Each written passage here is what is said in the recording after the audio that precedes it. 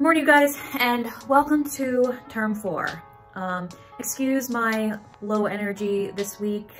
It sort of hit me that we will not be going back to school, at least to the physical facility this year, and we will be continuing online learning. Not only that, but we are in our homes-ish until May 18th now. I'm a little bit bummed. I'm feeling a little bit low this week, and I'm sure you can relate. But of course, I'm here just to give you an overview of what to expect this week. So this is term 4, week 1. For elements of poetry, you guys are going to start reading Act 2 of Hamlet, and I will post some things I want you to take a look at, and then some questions for you to answer. But before that, I wanted to talk a little bit about Act 1 because it's really interesting and I want to make sure everybody's understanding it, even though this version is easier to understand because it's a graphic novel. There are some things I would like to point out.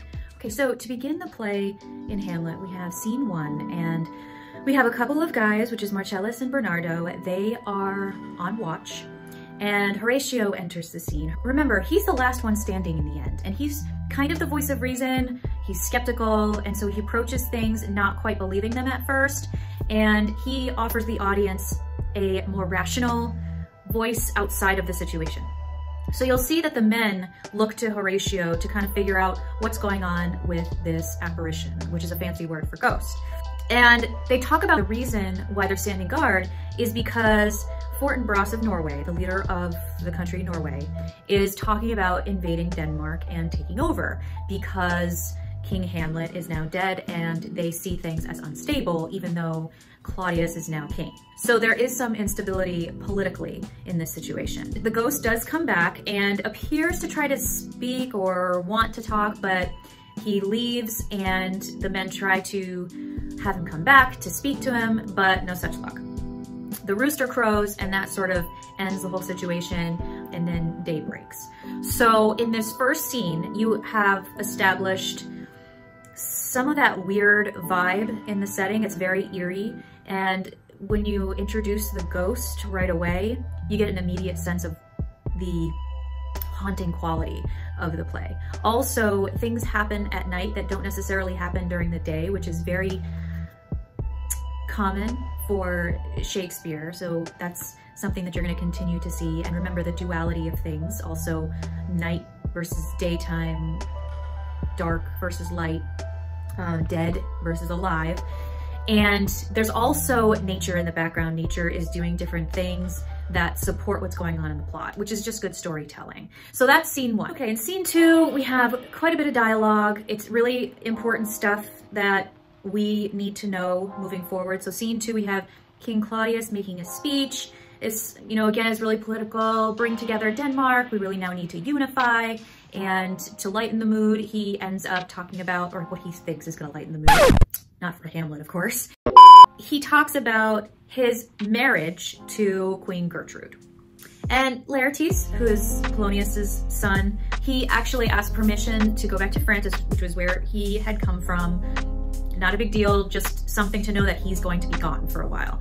Hamlet begins to tell King Claudius that he does not accept the marriage. He is beside himself. He wants to tell him how he's gonna kill himself. But then the two guys, Bernardo and Horatio, come to talk to Hamlet about this apparition of this ghost, and Hamlet decides that he needs to go see it for himself. Okay, so we're hitting a really important part in scene 3 because it establishes the relationships between Laertes and Ophelia, a side relationship with Ophelia and Hamlet, and then also Polonius with his children, Ophelia and Laertes. So first, Laertes advises Ophelia not to speak to Hamlet anymore. He doesn't think that his intentions are good, that because he is a prince, he's got obligations that may mean that she's not part of the equation, so it would be wise for her not to fall for him or spend any more time with him. She seems to listen to that. She doesn't seem like a very strong character, which definitely goes on theme. There's this theme of,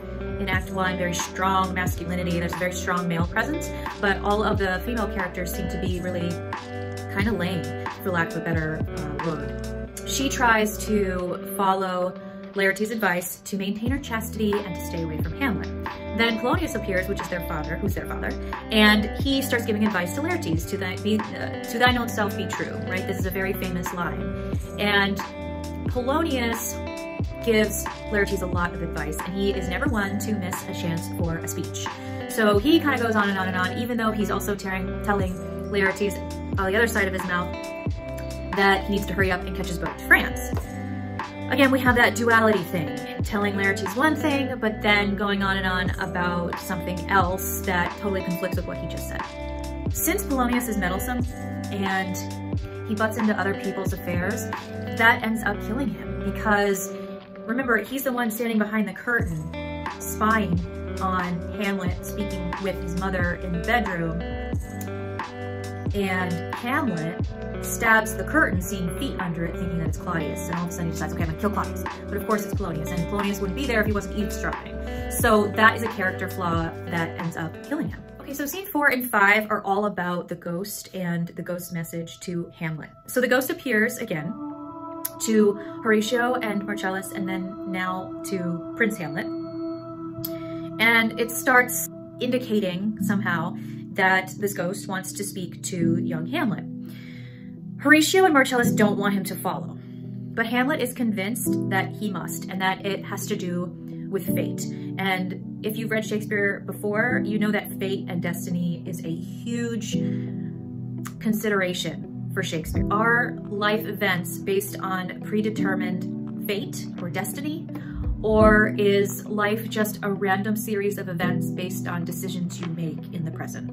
In this case, Hamlet believes it to be fate. So he follows the ghost, but the two other men decide to follow him just to make sure no harm is done to him. So good friends. In 5, the ghost finally talks to Hamlet that he's kind of walking in a purgatory, meaning he's between heaven and hell.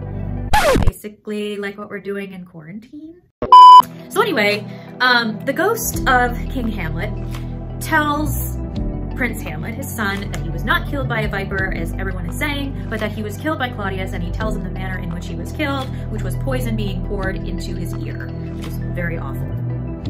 Hamlet is outraged and plans to seek revenge on Claudius, which is what the ghost wants him to do.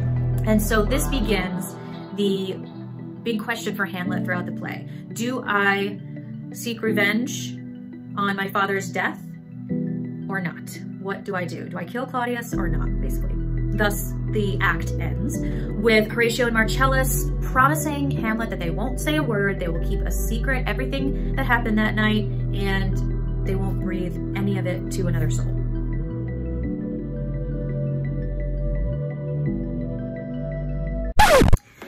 Last thing, my second question. What is your go-to snack during quarantine? Mine is peanut butter, but I will admit that I'm beginning to crave Swedish fish. It is clearly time to end this, so I will see you all next week. Take care, stay healthy.